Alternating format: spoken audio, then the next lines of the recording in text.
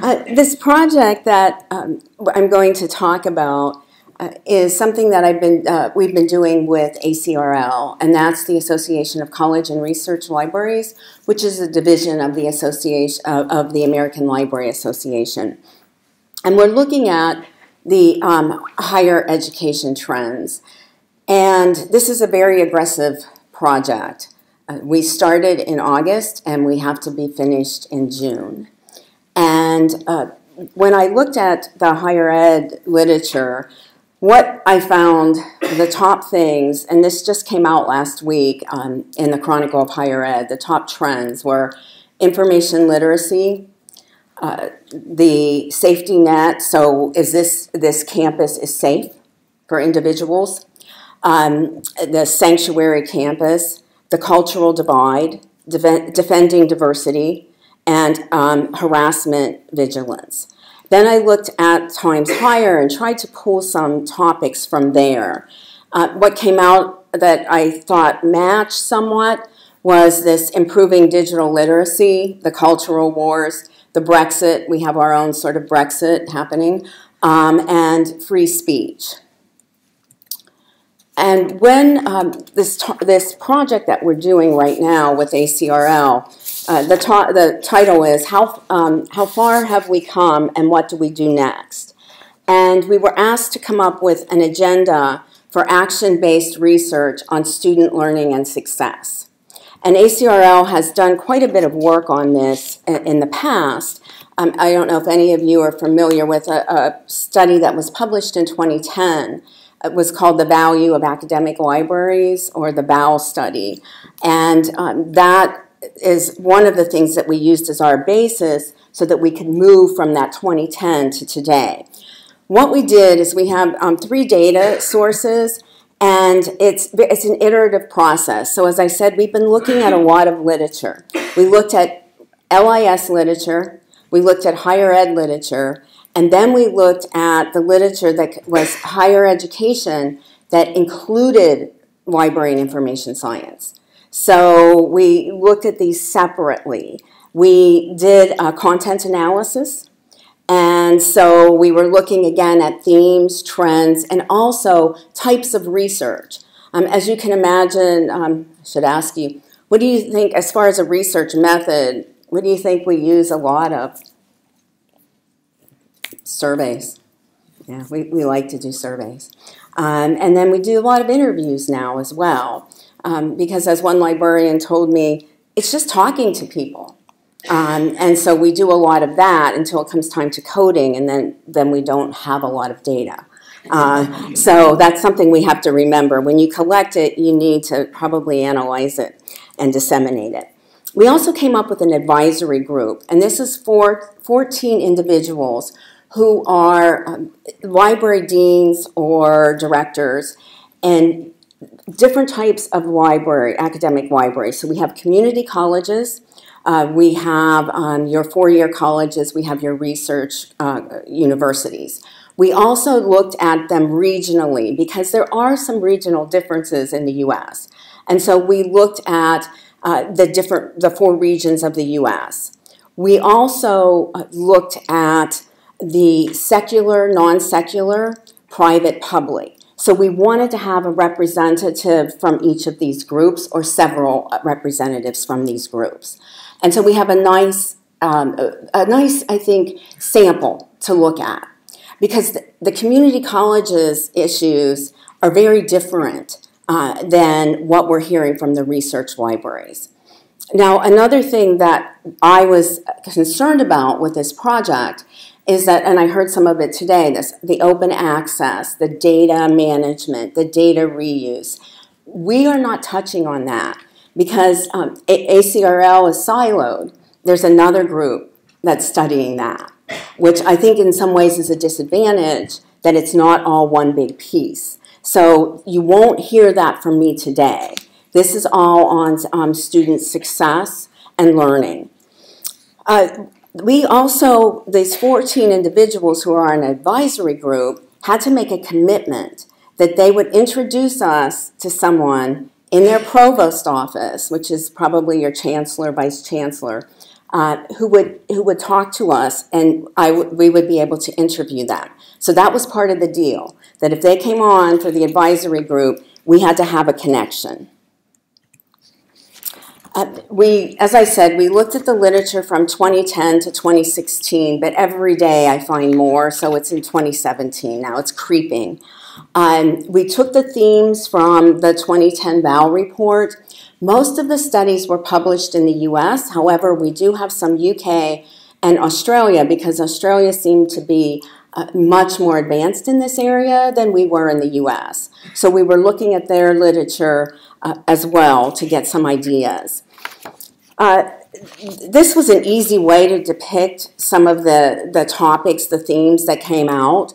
You'll see, and this is all of the literature, so the higher ed and library and information science literature. You'll see collaboration, learning in college, service, communication, success in college. Research support is there as well. And again, that isn't an area that we were looking at. Now, when you look at these themes, the orange is the combination of higher education and LIS literature. And the sort of purplish color is the higher ed literature, and the turquoise is library and information science literature. You'll see the combination of the higher ed and LIS is service.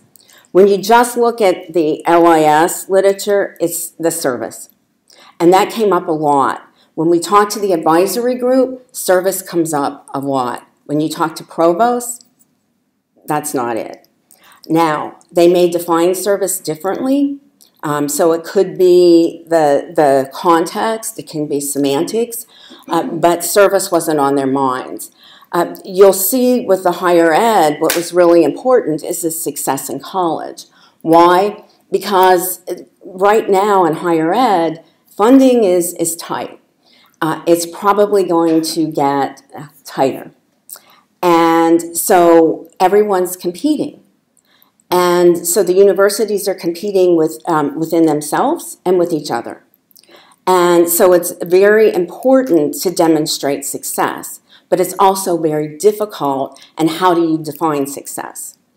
And so those are some of the things that we're trying to get to.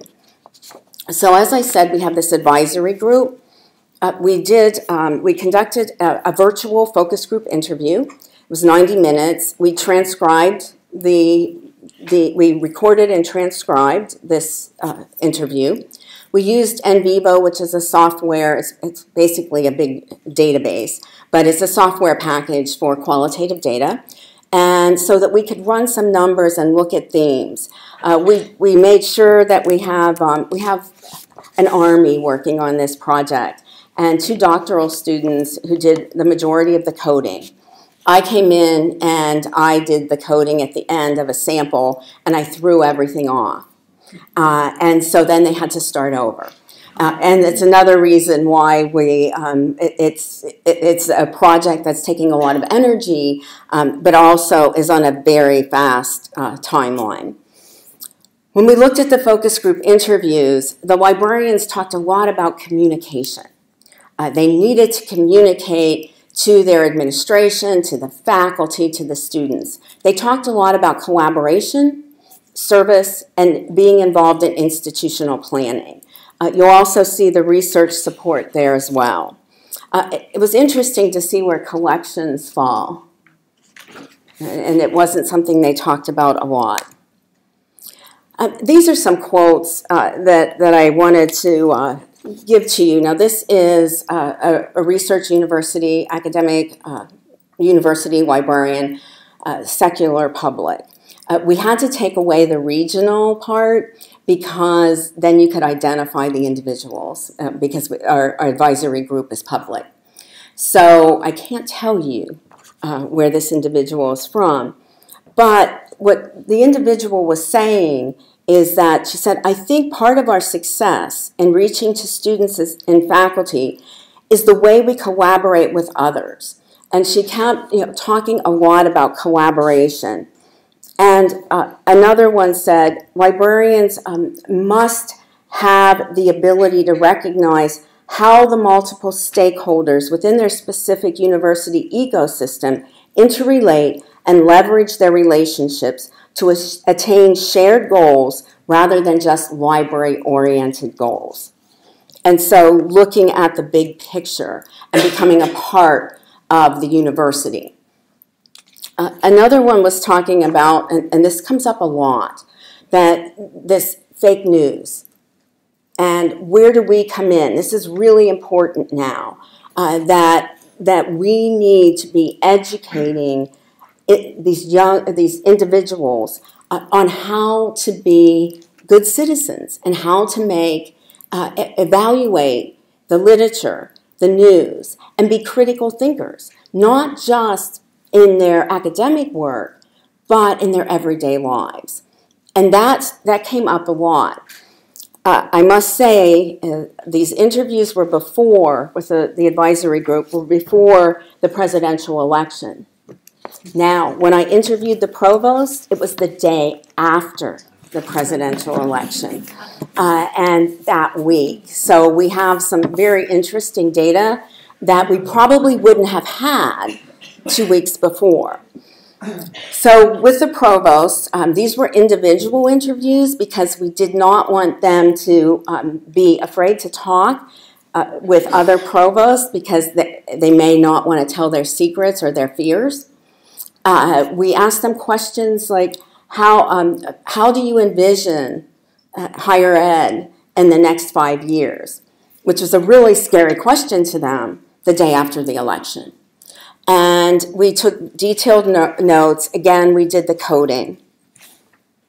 And you look at this, communication, again, is very important. They just kept talking about how we have to communicate. And librarians need to communicate their worth, their value. One provost constantly talked about the journals and how much money he spends on journals. And he came from a science background. And to him, that was the most important thing, were these journals. But why are they so expensive? And he was obsessed with that. Institutional planning, another thing. Learning in college. But that learning in college, again, was looking at their everyday lives. They talked about their Greek lives, so their lives with the sororities and fraternities. They talked about their everyday lives when they're out with sports and different things. And this is a quote from one of the provosts, non-secular private. And he says, people are talking about the problems of educating people to be citizens more, with this election being indicative of that. This is a hard thing to confront right now because we are going to have an administration that doesn't think that's important at all. And so his concern was, how are we going to educate people to be critical thinkers and to be good citizens whenever we may not have the support of our government to do that? And this provost was from a public university, research, and the drive to knowing more about what students get from a college education is not going to go away. We are going to have to continually look at quality. This drive towards knowing what students get from their college education is going to continue to be important. I can't imagine that part of it would go away with the Trump administration. And this was the constant theme of the interviews. In many ways, I was a psychologist to them. And I had to keep bringing them back to what we wanted to know. And some of the interviews went on. They were supposed to be 45 minutes, and that was hard to get from a provost. Some of them went on for an hour and a half, almost 2 hours. And I do think it was because of the timing. Now, when you look at the themes of the advisory group, which are the academic library administrators, to the provosts. Now, the advisory group are the dark blue lines. The provosts are the turquoise lines. Communication is very important to both. But look at that, the service with the librarian compared to the librarians compared to the provost. These are some more quotes, and I don't want to, I'll let you read them, but I just want to say that this whole learning is very important. And this, again, is a provost. And what was coming out was librarians need to be thinking more as educators and to be a part of the teaching and learning, which we have been, but we haven't told anyone that we are. They're not seeing it as teachers. And I think it's because we talk in terms of service. Again, this learning and service, this is an advisory group member. And the advisory group member is talking about shared initiatives on campus and how we need to be involved in that. And look at the institutional planning and the mission of the university and be a part of that, contribute to that. Space, this was the provost. Of course, space was of concern. And he kept saying, I want a place where the students can come together. They need to have a place where they can study, where they can meet each other. So, and he talked about pulling them together. Again, the space and collaboration, and one of the advisory group members said, you know, we share our space with the writing lab. We share our space with the computer labs, but that's not it. Sharing space isn't what it's about. It's actually sharing programs, sharing these ideas of teaching together, learning together. We should be with them, teaching in these labs.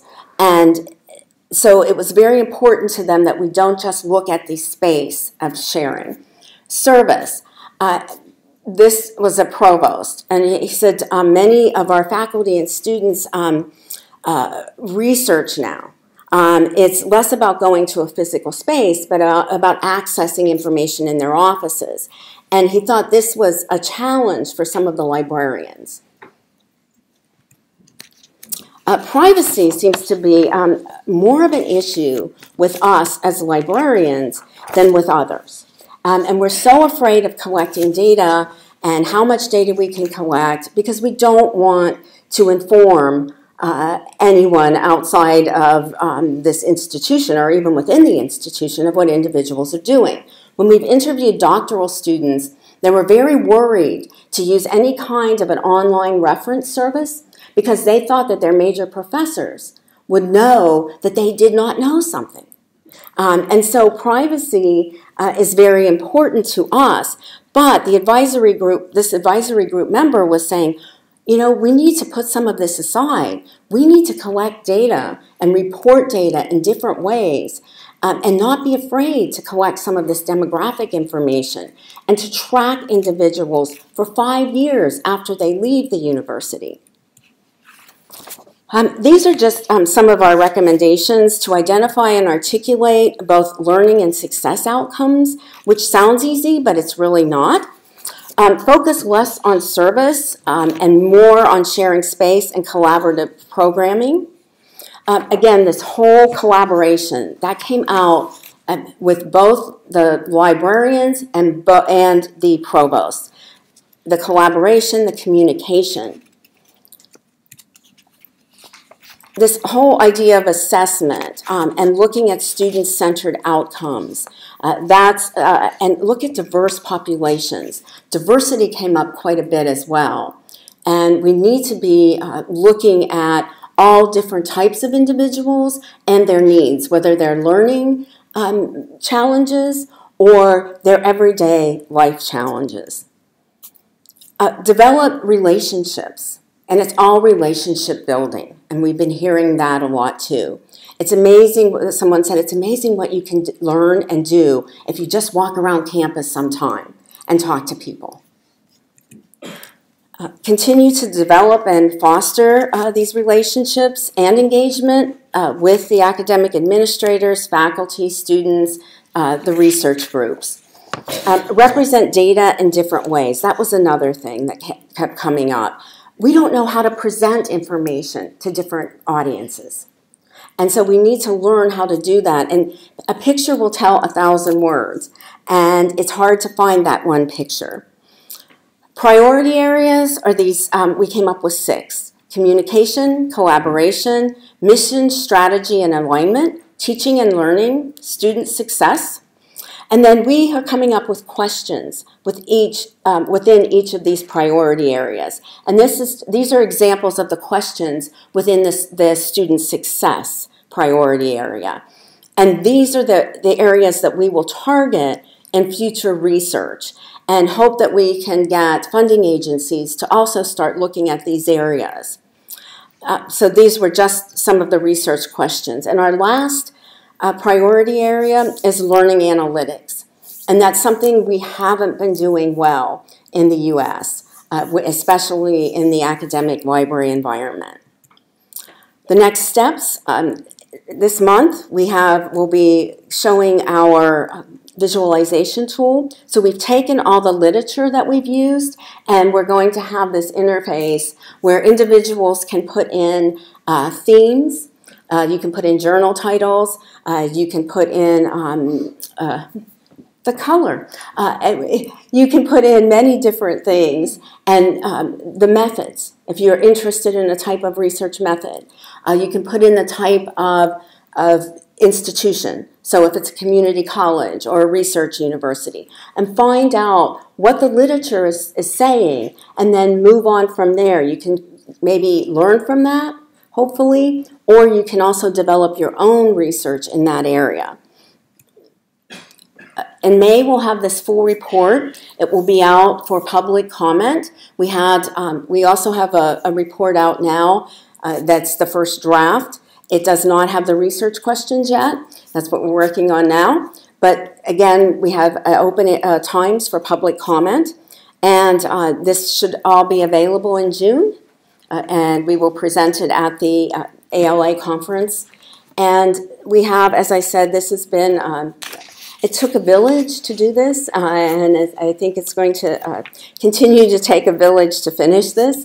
And I've just been very lucky to have individuals who really share the same vision as I do and see this as something very important. Thank you.